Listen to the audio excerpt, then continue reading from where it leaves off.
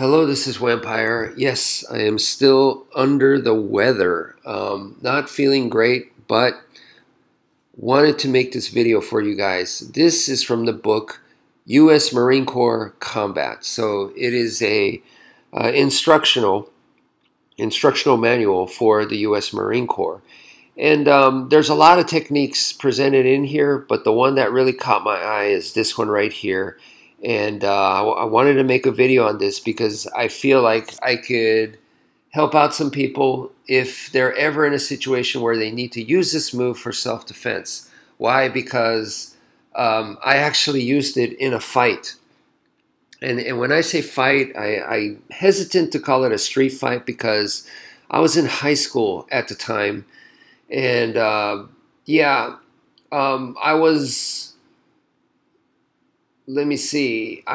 This was pre-UFC.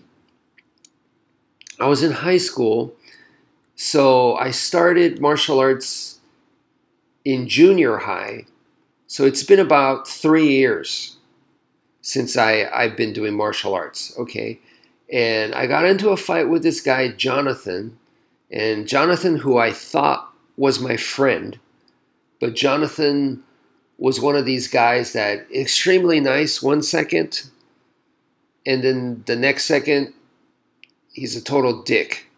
So, you know, he's psychotic in that sense. And you know, he was coming back from class, and you know, I guess me too. So we're going from class to class. You know, he's attending different classes from me. And we passed by, and I'm like, "Hey, Jonathan, what's up?" You know, and the guy, I think, said something like "F off" and, you know, "Screw you" and this and that. And I was like, "Whoa, what the hell's wrong with you?" You know, and you know, I guess the guy was having a bad day, so he took it out on me and yelled some obscenities at me, and I wasn't going to take it, so I told him to F off too. And then that like set off a switch, and he came running towards me and swung. I moved out of the way. He took my back, and I put him in this move right here. He took my back, so he had some wrestling background. He was smaller than me, but he was more fit. He was very proud of his cardio, that he had a lot of cardio. He was more athletic than me, and I do remember him saying that he loved wrestling and he had some wrestling background. I don't know how much wrestling he had, but I do remember him saying that. So as a wrestler, he did exactly what he wanted to do. He took my back, and then from there, I thought he was going for a choke, and he could have. I don't remember the specifics, but at some point, I think he switched to a body lock, and I think he was going to suplex me. But I put him in this move, and for me, like I said, I've been doing 3 years of martial arts at that time, by that time, and Kuk Sul Wan was one of the main styles for me. Kuk Sul Wan is, just think of it as traditional Japanese jiu-jitsu, so we do standing joint locks.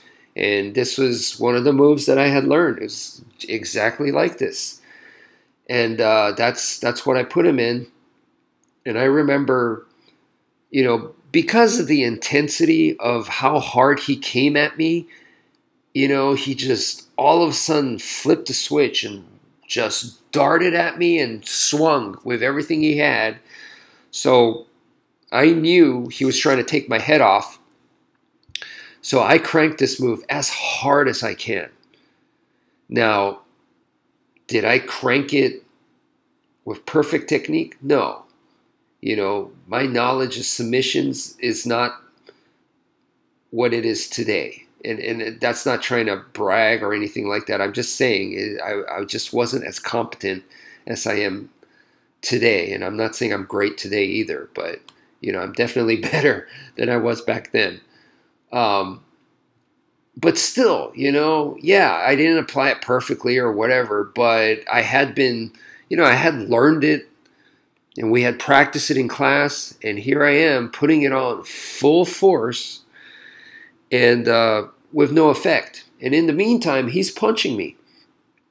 Now, he's not hitting me anywhere solid, like anywhere devastating, so that's good. But I'm getting hit, and I don't like that. So I want to give him back. I want to give him the receipt. He's punching me. I want to punch him back. But in the meantime, I got this move, so I'm not going to let it go to exchange blows with him. So I was like, I should be able to finish him with this. So I'm trying as hard as I can to finish him, but I don't know how, and it's not happening. I'm just cranking as hard as I can, and it's just not working. And remember, this is pre-UFC. So post-UFC, submissions became more and more technical. So I would have been able to apply it better. Also, post-UFC, I think, been more comfortable taking this to the ground where I could have had more leverage applying this. Even if I sat out and used my legs to hook down on his wrist, that could have helped, But anyway, what happened was I couldn't finish it. At that point, he was almost laughing, but it did slow down his punches. So I know it was hurting him, but not enough. Not enough. He wasn't going to say uncle or nothing, And I was like, I'm going to break your arm, and that's me bluffing because if I could have, I already would have. And I believe he replied with something like, go for it, break it. I dare you. Something like that, I'll fight you with one arm and I'll still kick your butt. That kind of tough talk, right? But by then, this is a campus, so everyone came in and pulled us apart. And I remember him red, fuming, and wanting to kill me. And I'm like, what the hell is wrong with this guy, But anyway, let's get back to the move. So, in my opinion, trying to do this as a submission is a waste of time. So, if you are in the Marine Corps, you've probably done some, basic Brazilian Jiu-Jitsu. And the way you do a submission in Jiu-Jitsu, that to me is going to be a waste of time right here. Don't do it like that. And that's what I was trying to do. I was trying to squeeze it and crank it as hard as I can and submit the guy. And it's just one of those moves that it's not really designed for that. And it's really hard to do that way. So instead, I recommend wrenching. Wrenching is a jolt. If you apply this same technique, not as a submission, but as a wrenching move, it could be very effective. And as a submission, you want to finish it. And I'm telling you, you're probably not going to be able to. But as a wrenching move, you're not trying to finish with this. You're cranking it repeatedly. You're causing jolt to the joint. And you're shocking the system to off-balance the guy, to weaken their grip, to distract them. So there's a lot of purposes there, and it takes you to something else. So it's just a transition move, But with that mindset, you're not trying to finish. If you do it as a submission and you're squeezing, cranking with everything you got, you're putting in all your muscle and you're going to wear yourself out.